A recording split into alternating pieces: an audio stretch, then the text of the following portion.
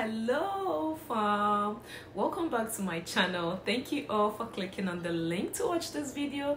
Thanks to everyone who has subscribed to my channel. If today is your first time watching my video, don't forget to click on the subscription button to subscribe to my channel. So once again, I'm back with all your tips for grad school.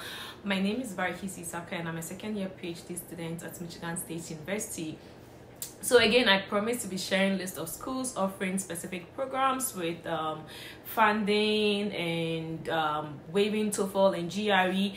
And today I want to share a list of schools offering Agric, Agric Econs, Agric Business. Like, they have so many Agric related programs like animal science, plant pathology. I mean, so many. And I had 32 schools. Yeah, 32 with like links to all the various schools. However, because of time, I'm just going to go through 10 of those schools in the video, but I'll put the link to all the 32 schools in my description section. So I have it on my blog, and I'm going to put the link in the description section, and you can just click on that link, and that should take you straight to my blog, and you'll be able to access all the 32 schools. But you need to watch this video till the end, because in this video I'm going to show you how to find funding information. So for some of those schools on my blog, I just have the link to the program, but I don't have the link to the funding because it's a lot. It's 32. So watch this video and learn how to find information to the funding, and also watch this video to kind of like see the 10 schools that I would go through. So I'm going to go through 10 schools. The good thing is, like, most of these schools are waiving GRE, they are waiving TOEFL, and they are offering funding for Agric related courses. But before I do that, I just want to issue this disclaimer.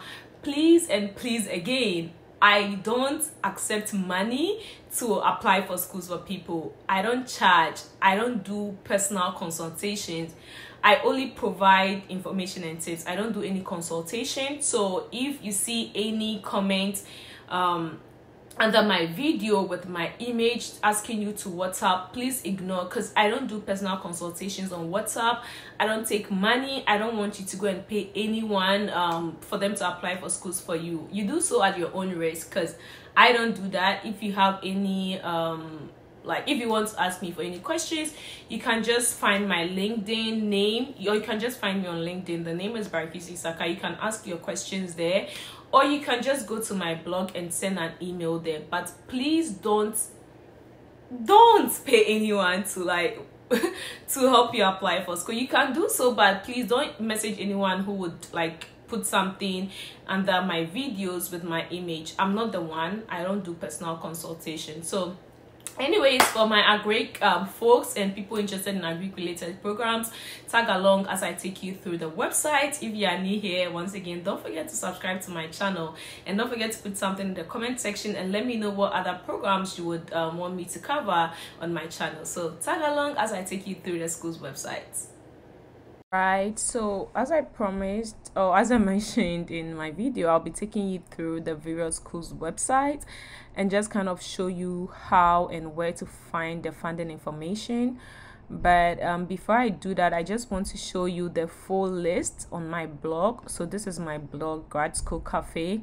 If you type this on Google, like, you would be able to find it, but I'm going to put the same link also in the description section, so just check for it there.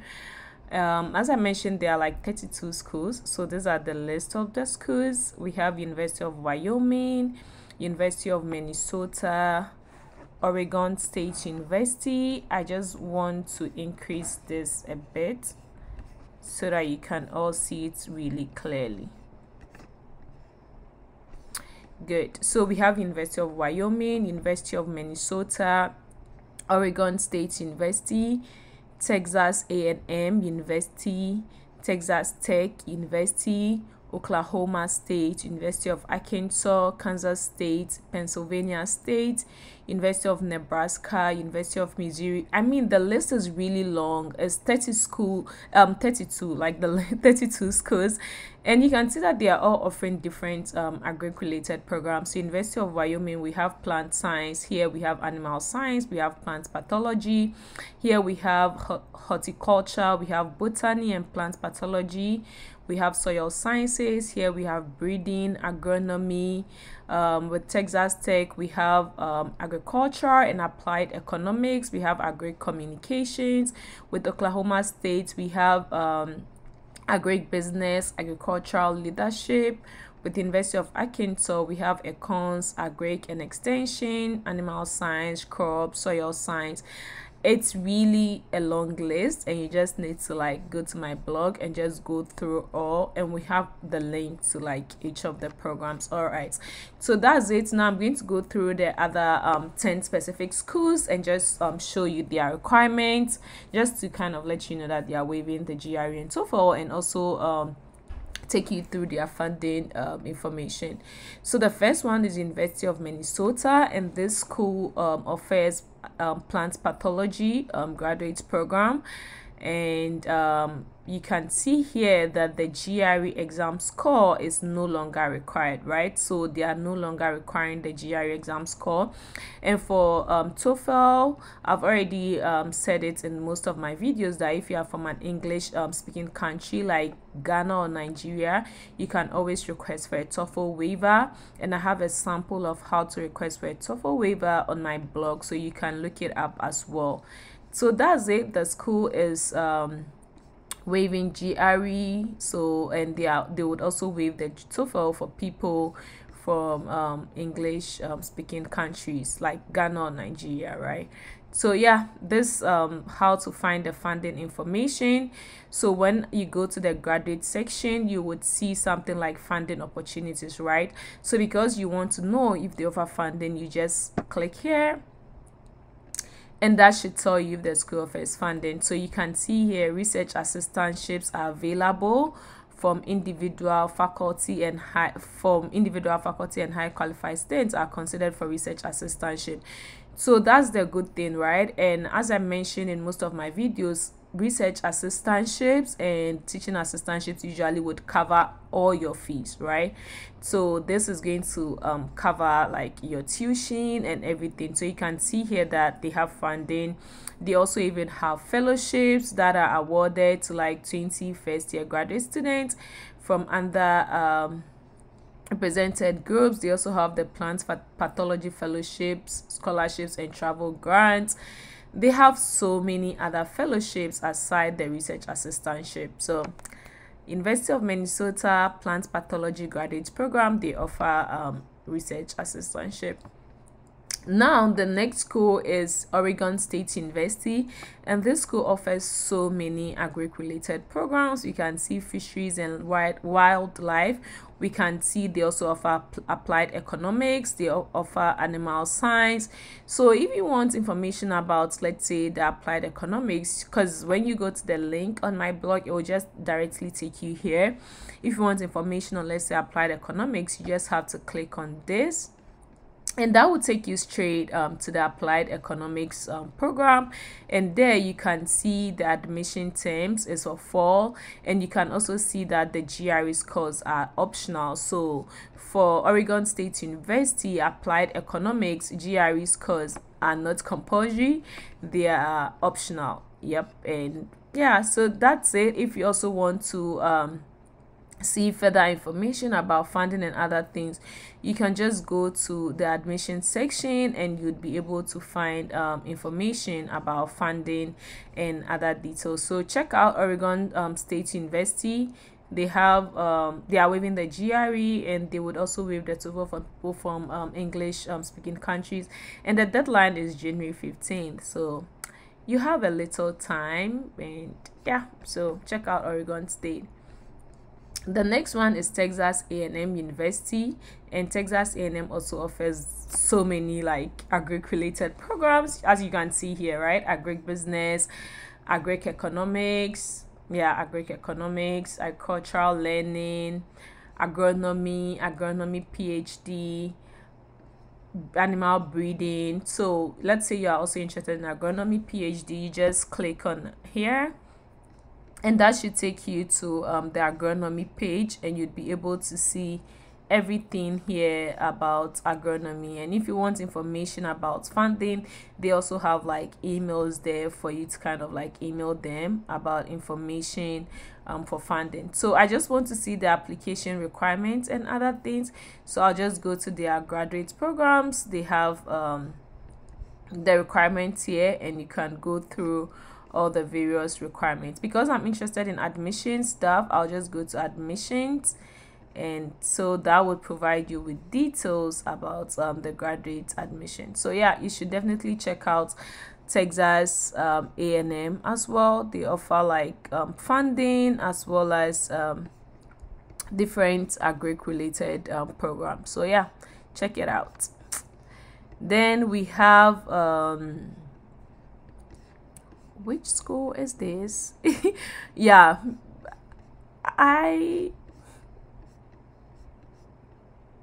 Oklahoma State University, sorry about that. Yeah, so we have Oklahoma State University. They also, you know, I cannot be perfect, I'll definitely miss out something. So this Oklahoma State University, they also offer PhD in agricultural economics, and they have different funding opportunities for like their PhD programs.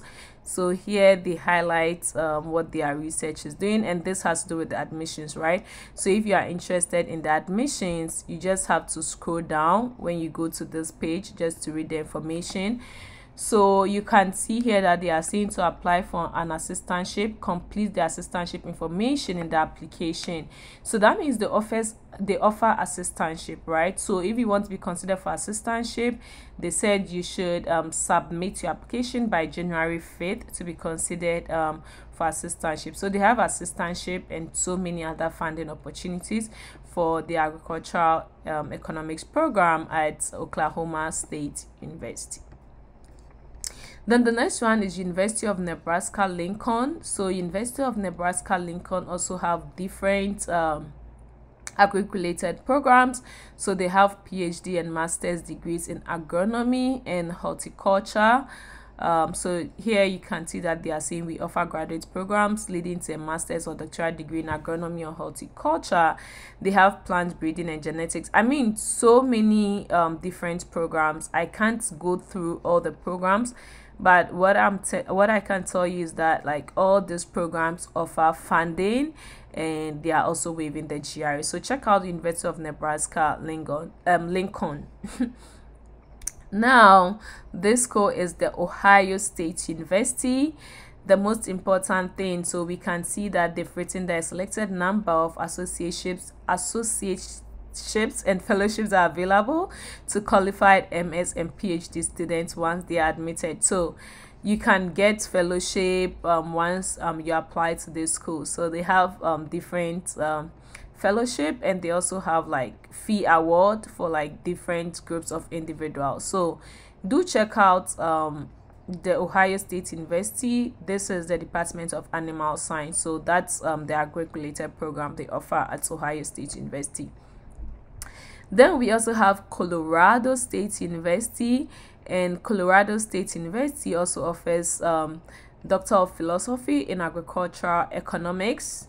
So here as well, you can see that they have assistantships in the form of graduate teaching, graduate research, and you will hear me mention assistantships a lot, because schools that offer assistantship, it means that like your tuition will be fully waived, you get health insurance, and you get paid every 2 weeks. So that's what this means, like you get employed and then your fees and everything will be waived. So yeah, Colorado State University offers like culture and resource economics, and they also offer funding, as you can see, in terms of GTA or GRE. Yeah.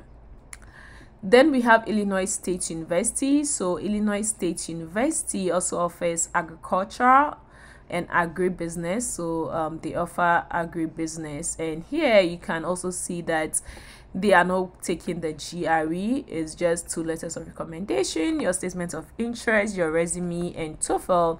And yeah, they are not taking GRE. So they also have graduate assistantships, right?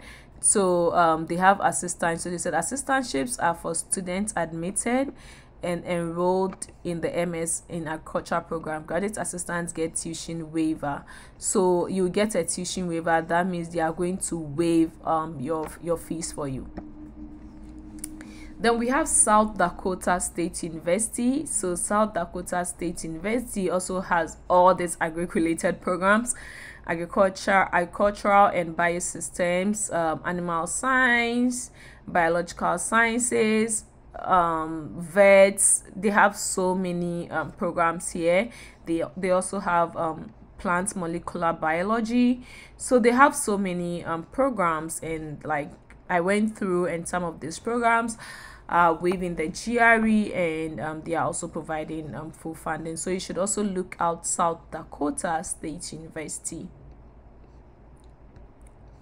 So you can see that with the agricultural and biosystems engineering PhD program at South Dakota State University, they have their information here about the admission requirements, and GRE is not required. So GRE is not required for the agricultural and biosystems engineering PhD at South Dakota State University. You can see it here, GRE not required. Yeah, so they are not requiring that, and they also consider all the admitted students for a full funding. So check out South Dakota State University.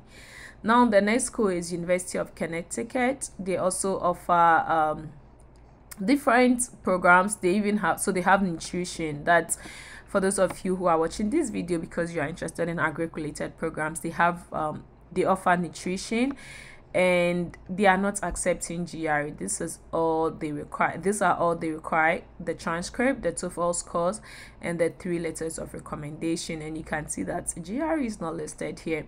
And they also have several fellowships. So they have the Graduate Schools Fellowships Award. They have the Jorgensen Fellowship, which offers 20,000 annual stipend.